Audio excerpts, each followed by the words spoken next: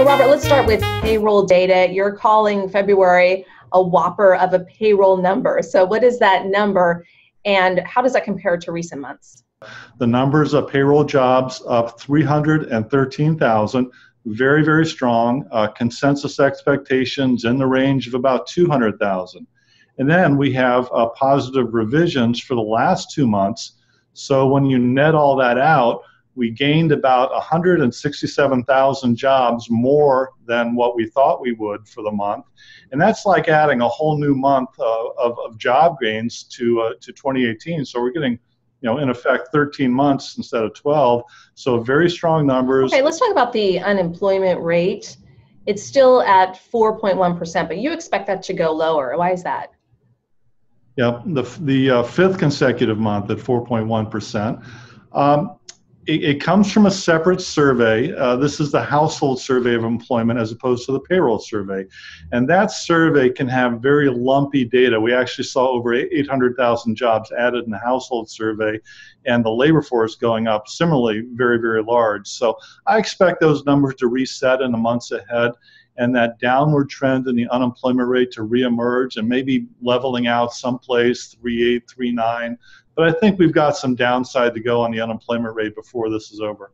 One of the areas that increased for jobs was manufacturing in February. We saw 31,000 new jobs in February.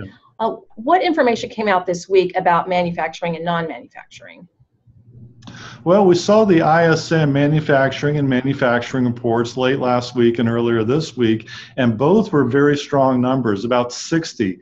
And when those indexes get up to a level of about 60, that's reading very strong activity, very good conditions, and they have sub-indexes associated with them, employment sub-indexes for both those series, and those numbers are strong. So, my headline for the jobs data when it came out was the U.S. jobs machine keeps going.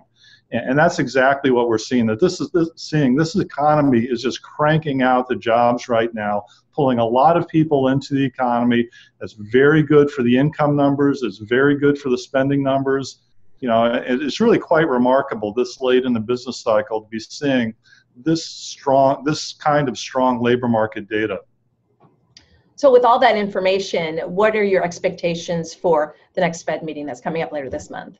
Well, I think we can pretty well bank on that we're going to get a Fed funds rate hike here March 20th, 21st, which is the next FOMC meeting. The Fed itself has gone into their blackout period, so we're not going to see any more data from them, no more commentary from them over the next 10 days until the meeting.